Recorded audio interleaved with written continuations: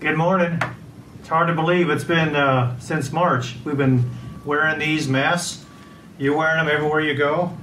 You're listening because you're compromised with your health, don't want to wear a mask, whatever that might be. COVID is with us, and how much longer, we don't know, do we? But in the meantime, we're meeting. In the meantime, we're giving the Word of God. In the meantime, God is good to us. He's protecting us. He's watching over us. COVID hasn't come into the church. It's come into our families that come to church, but God has protected our church and protected those who have got it, and we're thankful for that. We continue to pray for each other, pray for you, and to just ask for wisdom and grace, opportunities to make a difference for the Lord, and just to be a light in an upside-down world. And so we're glad to have you with us today. We're in the book of Revelation. We're looking at Jesus Christ and God's plan for humanity to the very end and then into eternity. And so as John writes the book of Revelation, as it unfolds, he gives us basically a purpose statement. He gives us three ways in which Revelation is broken down. The first is in chapter 1. John writes about the things that he has seen. Well, what has he seen? He sees Jesus Christ. He is glorified. He is in heaven. He is ascended. And we're going to see he's worthy to unfold and to bring into completion and fulfillment all the things that are going to unfold here. Jesus is transformed. He sees him in his majesty. In chapter 2, we see Jesus Christ doing what he's doing today. He's ministering to his church. He's ministering to the 7 churches here, 7 historical churches, and he's ministering to the church yet today, the churches that are following him today, preaching the Word of God. We are in the church age, and until the rapture comes, chapters 2, chapter 3, this is where we're at in the book of Revelation. It's all about Jesus Christ. He is the focal point. It is the revelation of Jesus Christ. What have we found out so far? What have we seen about Jesus Christ? Well, he has shown us that he loves us. He loves you this morning. He holds us in his hand. He dwells among us, his church. We see him among the candlesticks. That's what the church is. We're to be a light for Christ, but he's there right in our midst. He's watching over us, protecting us, guiding us, sovereignly in charge of all things. And he loves us. He communicates to us his deep love. We see that Jesus Christ is our victory. You know, every day we're called to follow Jesus Christ in obedience, to be overcomers. And we look at Jesus Christ. He was the ultimate overcomer. He was eternal, and yet he stepped out of eternity in this sense, into history, into time and place, and he lived among man, and he overcame sin and death. He chose to do that because he loved us so much. We see that Jesus Christ is our accountability to the church at Pergamum. He is the truth. He is a standard for truth. He is that double-edged sword. The Word of God is the truth for our life. It is the standard of truth for living, for engaging life, for making decisions, for setting goals. It is truth for life, for showing us what our destiny is and our need for faith in Jesus Christ. He is just and he is right. He is just right. And so he is all discerning. He is all authoritative. He brings that with him as he looks into our lives, into our hearts, and justly he does the right thing every time in our lives and in his church. And he has all authority over our life. He owns us. He bought us with his blood. We see this here in the book of Revelation, just these qualities of Jesus Christ, these divine qualities.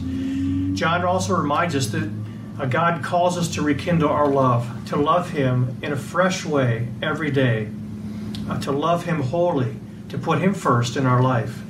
Ephesus reminds us of that. He calls us to be faithful. He calls us not to be afraid. We don't have to fear. With COVID, we don't have to be afraid. You know, if we get COVID, we're still in God's hands. His timetable, his sovereignty in our life hasn't changed. We can't go through life being afraid. We can't be afraid of COVID. We have to make good choices. We have to be wise. We have to take precautions. We have to do all of those things just like we're expected to do. But we can't live in fear. We're to be faithful to him, be faithful every day. This is what we are reminded of as we've looked at these early churches. Smyrna shows us this. We're called not to tolerate compromise in our life, in our walk with the Lord. And we're called to keep growing and to deal with sin in our life and in our midst because we love people, we care for them, These are the principles, these are the glimpses of Jesus Christ that we have seen already here in the book of Revelation. We come to chapter 3 today. We're in verses 1 through 6. And what we see here is that Jesus' call. He calls us to life. He calls us to be alive. He shows us that's his passion for our life, and he shows us that enablement. And so let's look at that.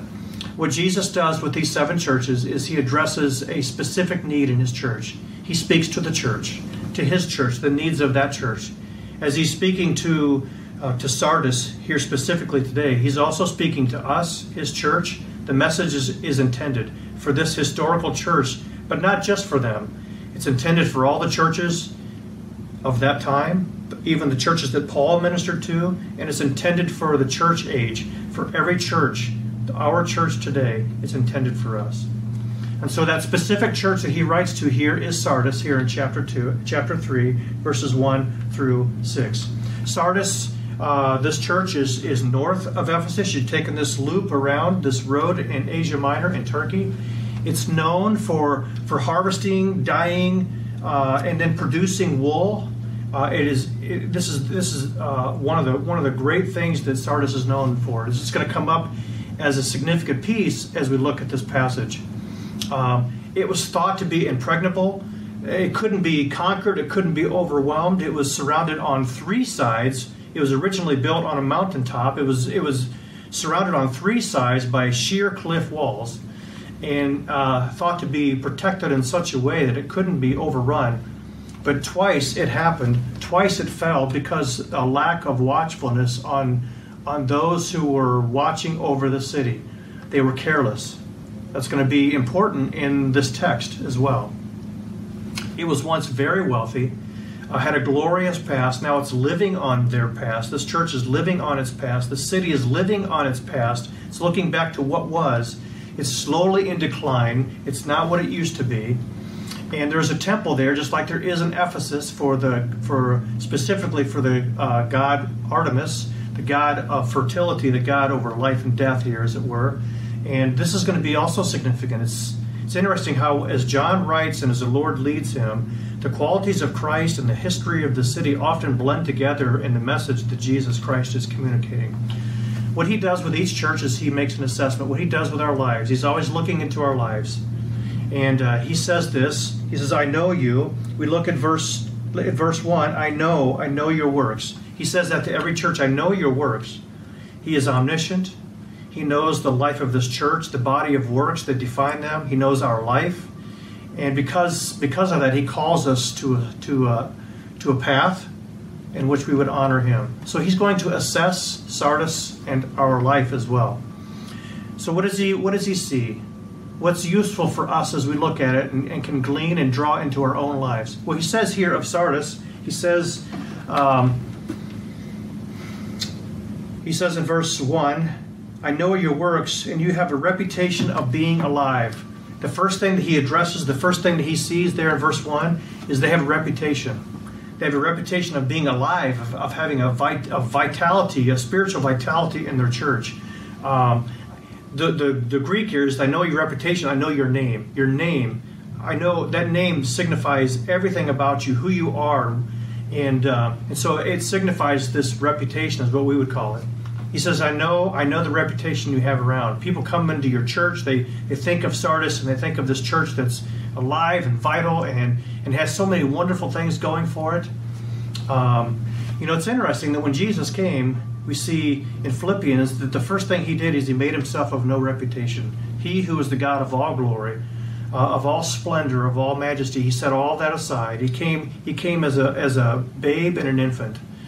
To a poor family. And he set aside that reputation. He wasn't born into a wealthy family. He just simply came as a servant. He set aside all the things that normally define us, and he served us. He says, I know your reputation. One of the challenges that we all face in our own life is just this thing of reputation, how people perceive us, what they see on the outside about our life. We strive to control so carefully what people see in our life on the outside. But Jesus says, I know who you are. I know what's really true in your life. And that's what he addresses here. He says also in verse 1, he says, you have a reputation for life, but you are dead. He sees us on the inside. but you are dead. These are his words into the life of this church. As he looks at the church, he sees, he knows the community, the people, the past has defined them. Those who maybe aren't familiar with them anymore, they still have this image of Sardis. Those that come into the church, they have this view that it's a happening church in many ways. There's things happening there, and there's life there. But God looks underneath all those things, and he says this, but you are dead. What a sobering point of view that Jesus brings. What a sobering truth that Jesus places upon this church. He says, and here's the reason, he says your work is incomplete. Your work is incomplete. At the end of verse 2, I have not found your works complete in the sight of my God. What they started, they haven't finished. People are impressed, but God isn't.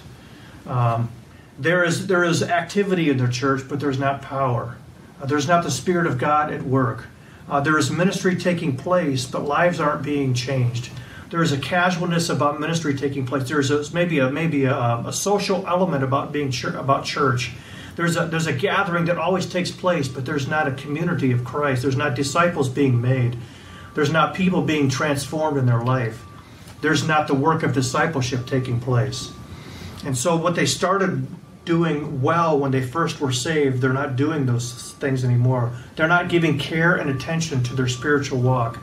And so Jesus says your work, although it was good when it started, is incomplete now. It's come to a halt. It's come to a screeching halt. And so he says you got a reputation, but that's the problem. We hang on to our reputations. In our life, we hang on to our reputations. We work so hard at cultivating this exterior, when inside is what really needs the work.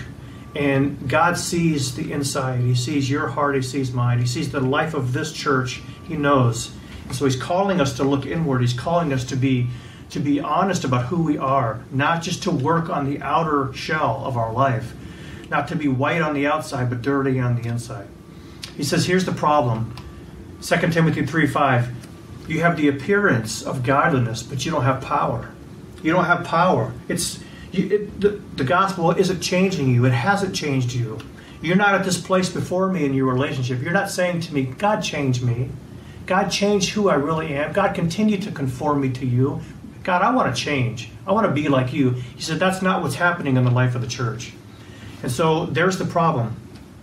He does mention a positive here. In verse 4, as he's talking, he says this, but you have a few. Yet you have still a few names in Sardis. He's going to show a contrast here. He's going to show a contrast. In verse 4, people who have not soiled their garments. So here's the contrast. There are a few in the church who aren't dirty. There are a few in the church who haven't soiled their garments. There are temples all throughout Sardis and all throughout Asia Minor. You were expected when you went into that temple to wear the garments that were appropriate to worship in that temple. You're not to come in dirty and filthy and with your work clothes and just come in just as you were. You were expected to dress and to be differently. Jesus says before him, the way we live for Christ, we're to come before him in his presence. We're to come before him in holiness. We're to come before him with a passion to honor him in our life. We're to come before the Lord with our wills yielded to him. We're to come before the Lord with a desire to live for him. He says there is a group in this church. That's their passion. That's their life. They're not compromised in their walk with the Lord. Their life is not stained by choices that have marred the name of Christ. They're not stained by compromises that have watered down and rendered their testimony ineffective. There is a group here who is faithful to me. So there is a positive element that he mentions here. But the church at large, he says, you're dead. You're living on your reputation. You're living on what once was. You're living on your parents, your grandparents, on what people still think of you, but you've lost. You've lost the urgency of your personal walk with the Lord. But what a challenge it is for all of us to just take these words to heart and say, Lord, I want my life to be not out there where life is just living on the surface. God, I want a depth in my walk with you. I want you to come out of my life. That's what's being pursued here. And so he puts this church on a path, puts them on a path. And he says in verse 2, he says, wake up. He says, wake up. That's what he says. You need to be intentionally watchful. You need to make intentional decisions in your life. Sardis, you need to make some choices in your life. You need to re-energize your faith. You need to re-energize your obedience and the practice of pursuing Christ. You need to wake up. You need to see life from an eternal perspective. You need to see life from a relationship with Christ. You need to wake up. You are asleep. You got to wake up spiritually. He calls us to that, to step out of apathy, to step out of a callousness, to step out of a lethargic way of viewing life around us. Is you need to see the world for what it is. It's dangerous. There is sin out there. There's a world that needs Christ and needs the gospel. You need to be a difference maker for Christ. And he says to Sardis, you haven't done that. You're not doing that. There's only a few in your church that are doing that. He says, wake up. He says also in verse 2, he says, and strengthen what remains. Strengthen what remains. What is, he says, strengthen it, what remains and is about to die. He says the church is on the verge of truly dying. He says, you're dead. Well, it's a word picture here. They're not totally dead. He says they're about to die. He's going to give them hope here. He shows them hope. That's going to be really important here. He says you need to strengthen what remains. Not only this small group in Sardis, but as a church, you need to strengthen what's left of this church and revitalize what's happening in this church. You need to bring life back into this church. He's saying the church doesn't have to die. He says to you and me in our walk with the Lord, you don't have to live in this desert, separated and apart from God. You don't have to live in apathy and compromise. Come back to the Lord. Let him do a work of renewal in your life and in your heart. There is a deadness in your life. There's a deadness in the church, but that can change. That's what he's calling the church to here. He says you need to remember God's word, verse 3. And he says, keep it. Remember those words you received? That's the word of God. Keep it. Keep the word of God. Obey it. Follow through on it. Be doers of the word. That's what he says. Remember God's word. We need to pour it into our life. We need to pour God's word into our life. We need to feed on God's word. That's what he's saying here. That's important. He says here in Matthew 6, we're to watch and pray. That's to be watchful. We're to be watchful. Why? Because, what's the motivation here? Because our flesh is weak. We're to watch and pray. We're to watch for God's work. We're to watch for his grace. We're to watch, constantly be aware and on guard because the spiritual warfare, the spiritual temptation to be drawn from a faithful walk in Christ is always there. We're to be alert and on guard. We do that by praying. And as we pray, then God brings strength into our life. That's what we see here in 1 Corinthians 16. Be watchful, stand firm in the faith, act like men. There's a context here. And be strong. Because as we are on guard and we are watching for the things of the Lord, it brings the strength of God into our life. As we're watchful with the Word of God as our grid, as we're watchful to put the Word of God and its principles into our life, there is the strength of the Lord that comes into our life. Motivation, because we have an adversary that's prowling, that's destructive, that wants to destroy your life. Sardis is being chewed up. Sardis is being compromised because they are not making choices to follow after Christ anymore. They've compromised. There's a whole city here that needs the light of the gospel. Remember, Jesus is standing in the midst of the candlesticks. A candlestick has a candle. It is a light. That city, this church, Sardis, is to be a light for Jesus Christ. They are no longer a light for Christ. What's not in this text, there's no suffering, there's no persecution that's mentioned in this text because they're not living for Christ clearly. There's no distinction between their life and the life of the city around them. There's no revealing of truth of the Word of God, of Christ, through their life. And so there's no persecution. Motivation, because there's a day of accountability coming. To be watchful, to be alert, to be on guard, because the Lord's coming again.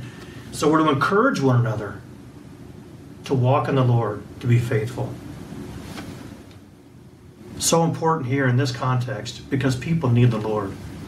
The Son of Man came to seek and to save the lost. In Sardis, there are people who need the Lord. In Columbus today, there are people who need the Lord. They depend upon Christians walking faithfully with Christ so that we can share the good news of the gospel. They need the gospel. The gospel has power and it has sway when our lives are in harmony with the message that we convey. The gospel has power when the Spirit of God can work through our life and touch the life of another. God uses us. He chooses to use us. What a blessing.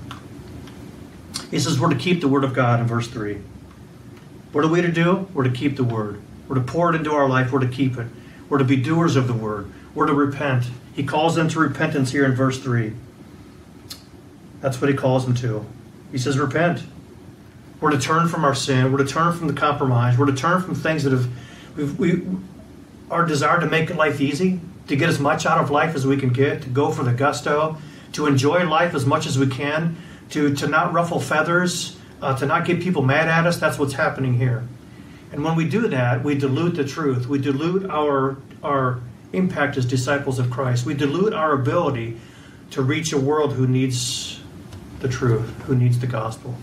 We impact that. We need to repent and turn from things that have pulled us away from that kind of compromise and confess it and give it to the Lord and turn back towards walking with the Lord. In fact, in verse 4, he talks about the remnant, the group, and he says, and he gives them a promise here, but let's make a phrase here in verse 4, and they will walk with me.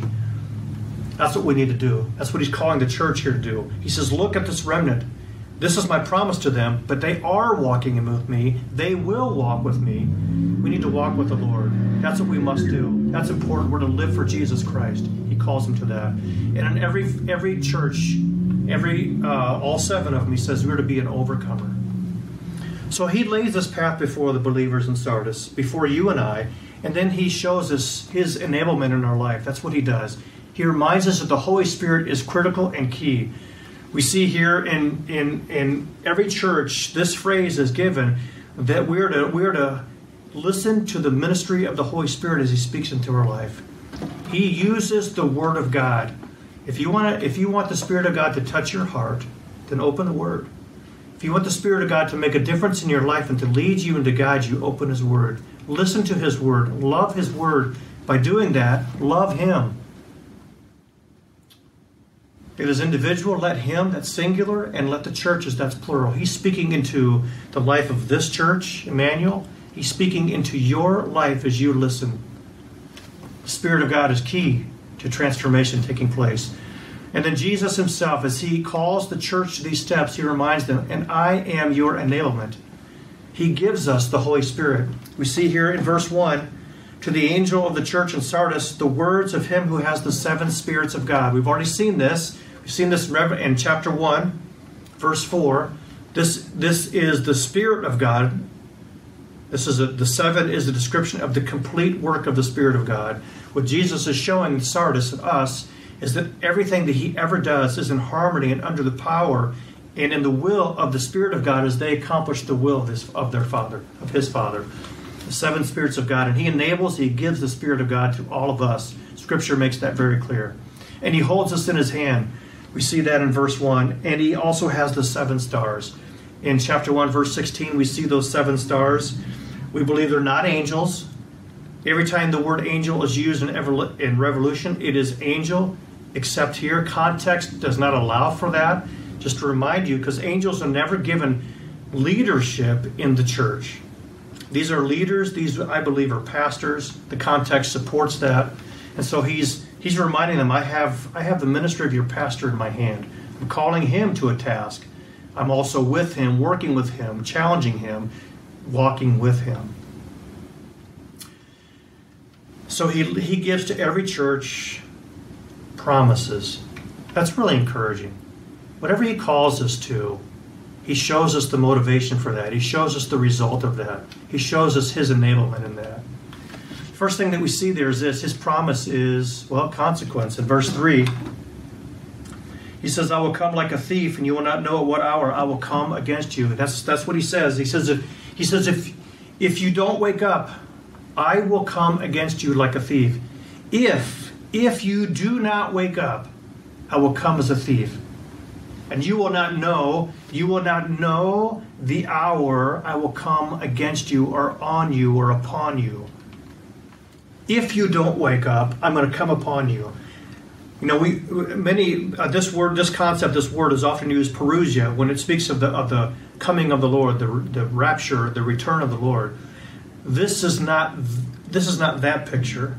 He is coming again. It fits that, but this is more of a coming against or upon this church, because he says here very clearly in verse 3, if you don't wake up, I'm coming. And so there's a condition here.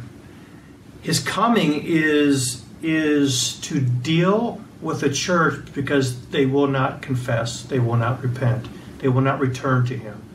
And so the coming is Jesus coming against the church. Him removing favor, him removing blessing, him bringing consequence against the church. But he says if you repent, this coming is not necessary. As you repent, then I will come to you in grace, and I will come to you in renewal, and I will come to you in favor. But if you don't repent, I will come against you with consequence with judging. Paul reminds us that judgment and his affirmation or accommodation are both a part of an ultimate picture. And so we need to remember that he's going to come one day. He's going to bring his discerning eye into our life. We're going to answer for that. He will also reward us for that as well. In fact, that leads us here in verse 4 and 5. He says, those who have not soiled their garments, they will walk with me in white, for they are worthy. The ones who have not soiled their garments, okay, they will walk with me in white, because they are right with me. Their life shows they're walking in harmony with me. He says, I will clothe them in white. They will be clothed in white. That's what he says here. Okay? And so that is a reward that's coming. That is ultimate fulfillment of all of God's promises. We will be transformed. We will be made new. Our garments will be white as snow. Our sins will ultimately be completely washed away as we stand in the presence of the Lord. We will be clothed in his righteousness, and in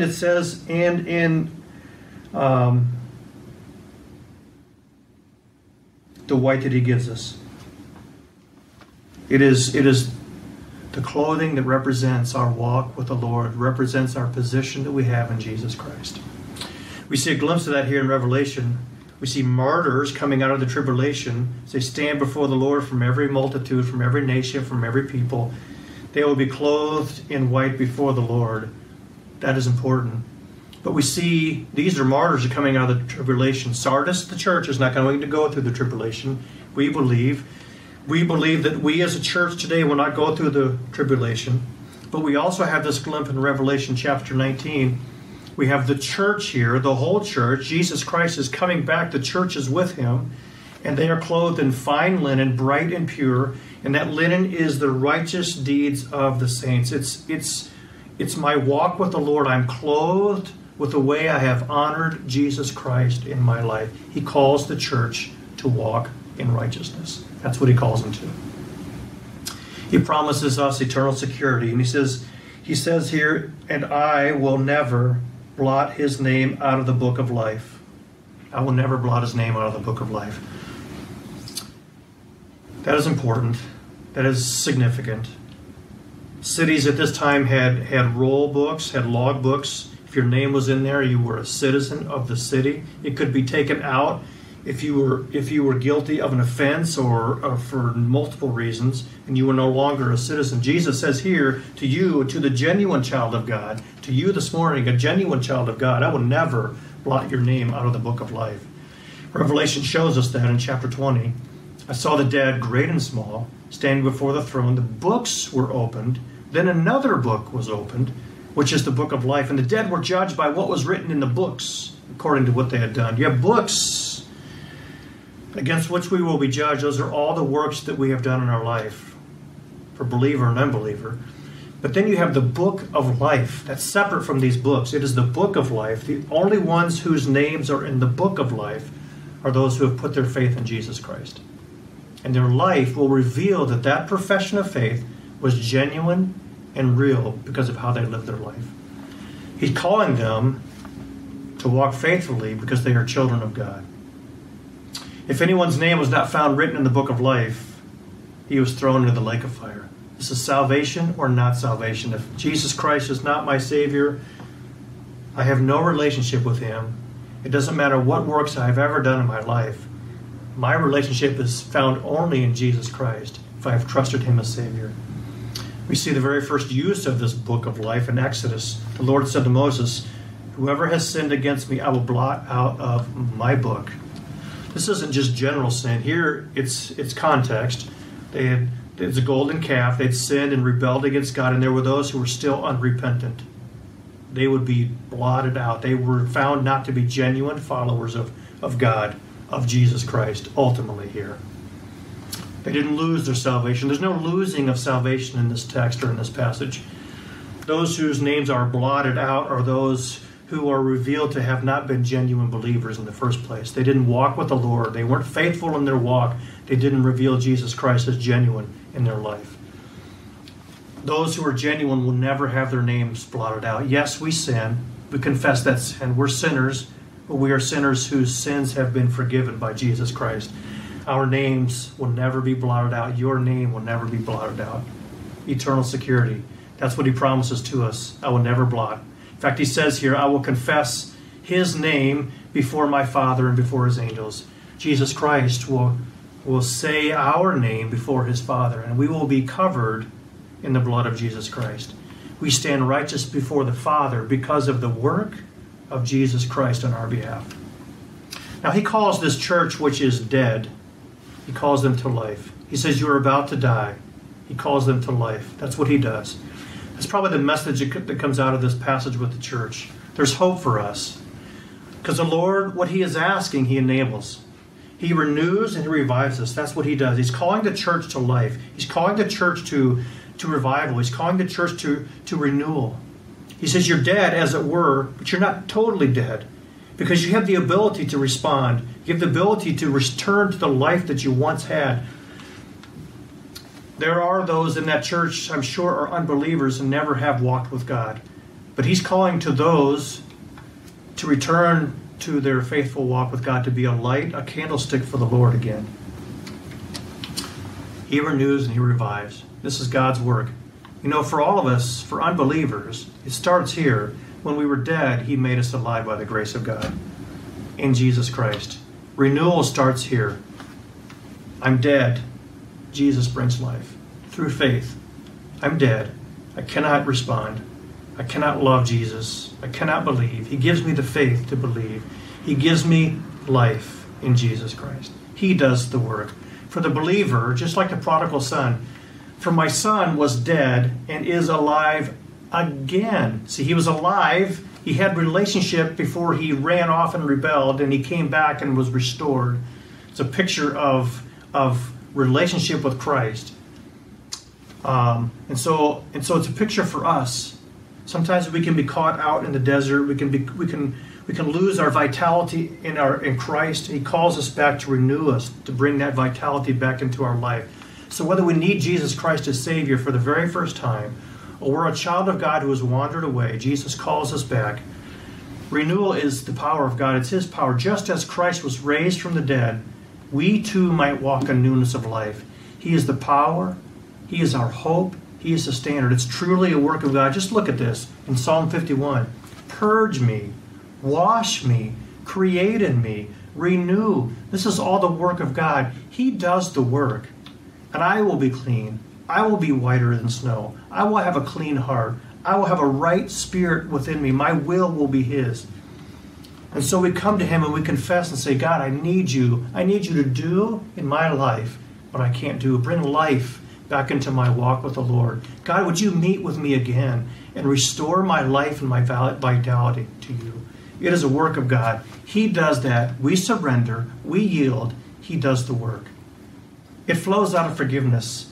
You were dead in your trespasses. God made us alive. Why? How? Because we were forgiven. When I'm dead or I'm wandering or I'm away from the Lord, when I come back, I run to him and I find this life and renewal. But I find it because I've been honest about my relationship with him. There's confession that has to take place. There's confession that needs to take place.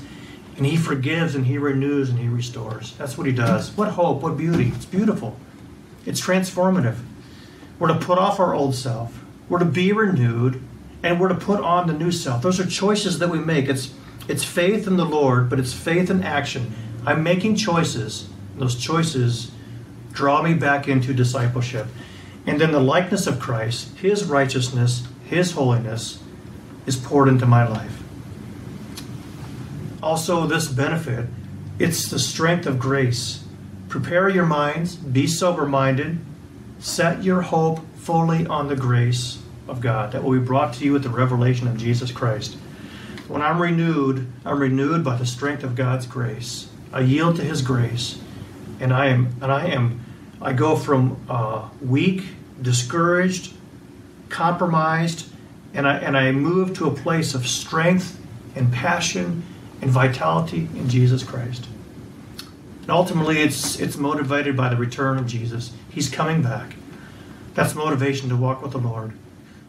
Sardis is all about a church needing to rekindle their love for the Lord, to be revived in life before the Lord. For the unbelievers who are in this church, it's a call to grace, it's a call to salvation. To the believers who are in this church who have wandered away, it's a call to return to faithfulness, to a strength of witness and discipleship that their life for Jesus Christ is clear. For this remnant that's walking faithfully is to remain strong. It's just pour strength into what remains so that it continues to the very end. It's a call into our life to do the same thing.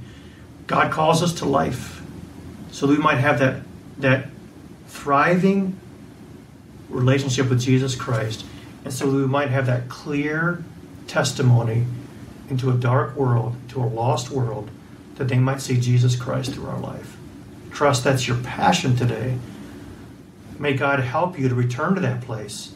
If there's an emptiness, a wandering in your heart, God would call you, remind you that He's able to do that work of revitalization in your heart. That's what He does best. Lord, we pray that You would just draw this text into our heart, bring us to that place of response to You, that we would find new life in Christ. You have promised to give us life and to give it to us abundantly, not just for our pure enjoyment, but for our testimony, for our witness for Jesus Christ. We pray that we be faithful to that witness to the very end. We pray in Jesus' name. Amen. Thank you for joining with us, and we will see you next week. On the 20th, we're going to have a special candlelight service at 6 o'clock in the evening. We invite you to come if you're able to. We're going to do it COVID safe, but I just want to mention that to you as well. Thanks for coming today, and may God bless you this week.